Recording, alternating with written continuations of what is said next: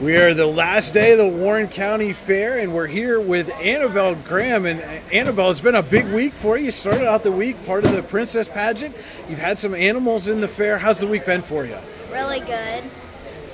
And explain a little bit what animals. Tell us, what animals have you shown in the fair here so far? My 2 steers, Cash and Prince, my bunny, my mom's bunny, and my little brother's bunny. Wow, that's a lot of animals to care for. How much work goes into getting the animals ready to show here at the fair? A lot. A lot. Explain some of the work that you have to do to get them ready. Brush them. For the steers, I have to brush them and fluff their back hinds up. I have to fluff their tail up to make them look like the tail bigger and more fluffier, so that's really nice. And yesterday I just had the sale for Prince, and he did really good. He didn't fight me at all like I thought he would. But he acted really good. I made $4 off of him. Well, not $4.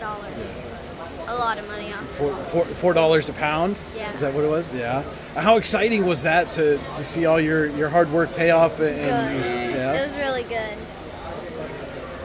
And throughout the year, I mean, this wasn't like you didn't just start kind of on Monday getting ready to go, right? This has been a pretty long process, right? How long have you been raising these animals?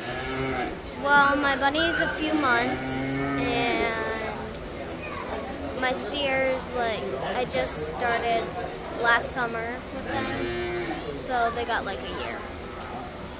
And then you also participated. You're wearing your crown for us today. You participated in the princess pageant. How much fun was that? It was really fun. I was a little nervous. Yeah. What were you nervous about? I got stage fright, so I'm glad I didn't pause and cry in front of everybody. Yeah. Because I'm not used to big crowds. And there's a lot of practice and things that go into being part of the princess pageant. What were the practices like, and how long or how far out were you practicing for that?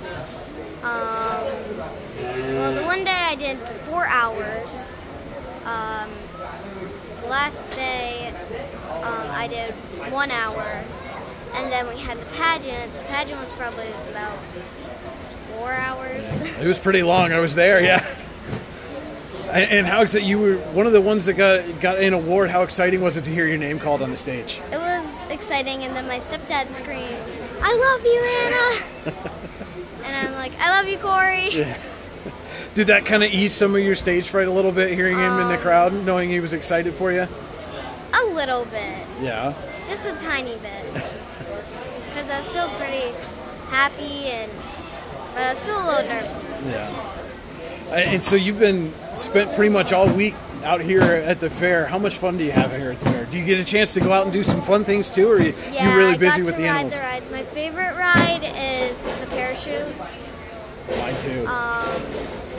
But I like seeing my friends here, and I like doing steer 4-H with everybody. And how long have you been doing steer 4-H? Was this your first year? It was my first year. Your first year? You going to do it again?